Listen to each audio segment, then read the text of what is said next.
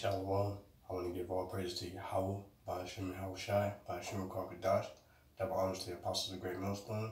Shalom to you brothers out there pushing this word in sincerity and truth. I'm going to jump straight into the scriptures. This video is relevant to what's going on in today's news across America. And that, we're coming into serious times, but beautiful times for the elect, Lord willing. So I'm going to jump straight into it. Mark chapter 13, verse 20. And except that the Lord has shortened those days, no flesh should be saved, but for the elect's sake, whom he have chosen, he hath shortened the days. So, if you can notice that the days are getting, in a sense, the days are getting faster, the Lord did that for us. We're getting out of here in the Lord's time, but how can I say it?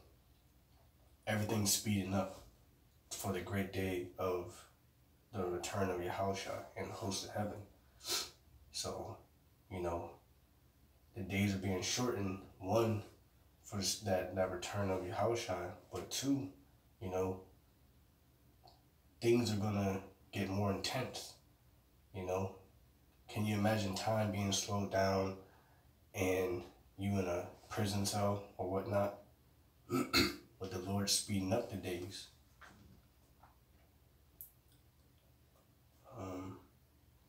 Verse 21, and then if any man shall say to you, lo, here is Yahushua, or lo, he is there, believe him not. Because those are those false prophets that are just, basically Satan, it's like agents for Satan and agents for Esau. Verse 22, for false Hamashiach, or false Christ and false prophets shall rise and shall show signs and wonders to seduce, if it were possible, even the elect. But take ye heed, behold, I have foretold you all things. And this is Yahushua speaking. He's the Lord, through Yahushua, has already given us what's to come, what to expect, to get your, gird up your loins, get your spirit right, your mind right, to see the things that he has already said that he's going to do. Like the missiles, FEMA camps, bloodshed on the streets, animals, beasts that you can't even imagine, Leviathan, the chariots up close and personal. We already seen the curses. Now all we waiting for is the blessings in the kingdom. The Lord is really shortening down the days for our sake. Lord willing, we are the elect. Because, one, we're hastening the day of Yahushua. We want to get out of here. We wanted to be out of here yesterday. This is the worst of the worst captivity that we've been in. All the captivities rolled up in one, disgusting dish. So, I'm gonna jump to Hosea 4:6. My people are destroyed for the lack of knowledge. Because thou hast rejected knowledge, I will also reject thee. That thou shalt be no priest to me, seeing thou hast forgotten the law of thy power, I will also forget thy children. And this scripture, this is one of the first scriptures I learned, but it's a deep scripture because my people is talking about the 2/3, because the Lord is only dealing with Israel. My people are destroyed for a lack of knowledge. They're out here looting, and this, that, and the fourth, because, you know, unarmed black men are dying by the hands of Esau, but that's the only time you get riled up. You don't actually understand what's coming to pass or what's coming to play. The chess game on the board, the game on the board. The Lord's setting up for race riots. The Lord is setting up for every nation shall go to his own nation. That's what's coming to pass.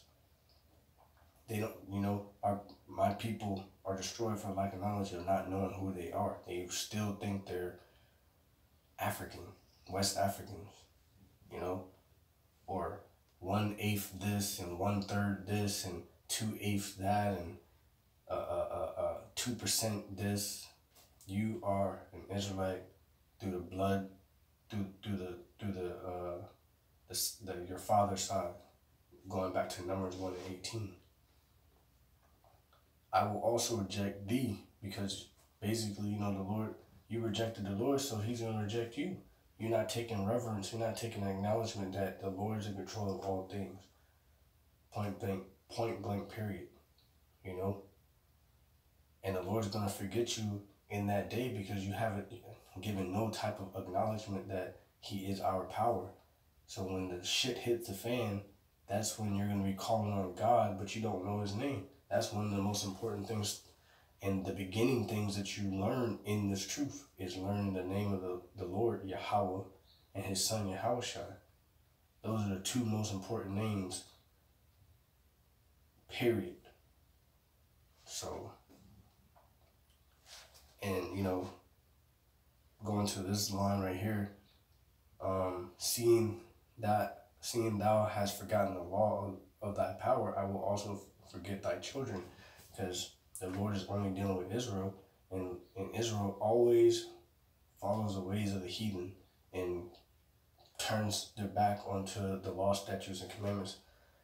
And really turning your back on the law, statutes, and commandments is turning your back on the Lord, because that is what's keeping you connected to the Lord and keeping you perfect and separate from the heathens. So I'm going to jump to Isaiah chapter 33, verse 6.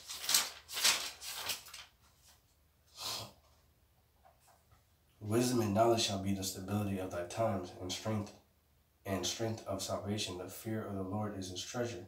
So wisdom and knowledge shall be the stability of thy time. We're coming up to that time, even though you should be applying the wisdom and knowledge and understanding and the things that you were taught for ever how many years you've been in the truth, a year, 2 years, 5 years, 8 years, 10 years, etc. You should be applying what you learn now.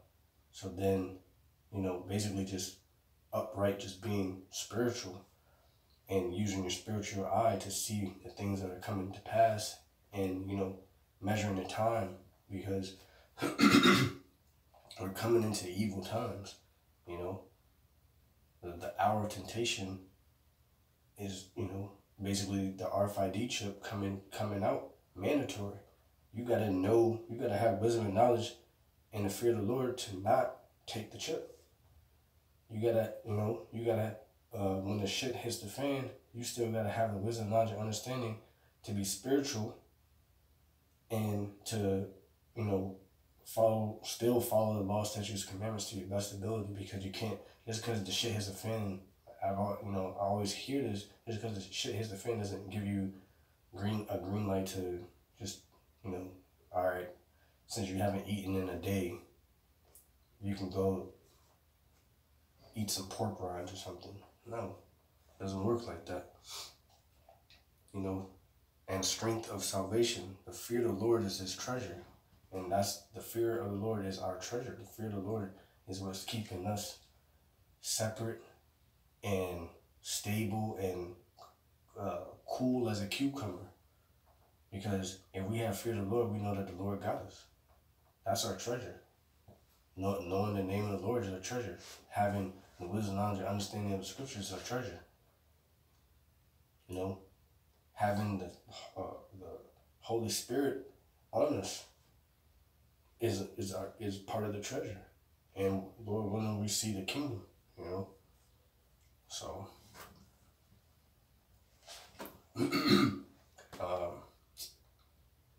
yeah, that was it on that. But, you know, Lord willing, this was edifying and this is, you know, straight to the point. I mean, hasten the day of the Lord, apply the wisdom and knowledge and understanding that you have obtained for whatever, how much time you've been in the truth, and just know that we are separate. There's still a division amongst Israel. We are the righteous, and there is the wicked of Israel that's following the ways of Esau and following the ways of the heathen. So apply the scriptures to your best ability. Walk in the spirit of Yahweh, Yahushua, and the best question to ask yourself when you're in a certain situation is, what will Yahushua do, or what did the scriptures say? That's what will keep you there and connected to Yahweh, Yahushua, and pray without ceasing. So I want to give all praise to Yahweh, Ba'ashem Yahushua, Ba'ashem Kadash, and double honors the apostles of Great Millstone. Shalom to you brothers out there pushing this word in sincerity and truth.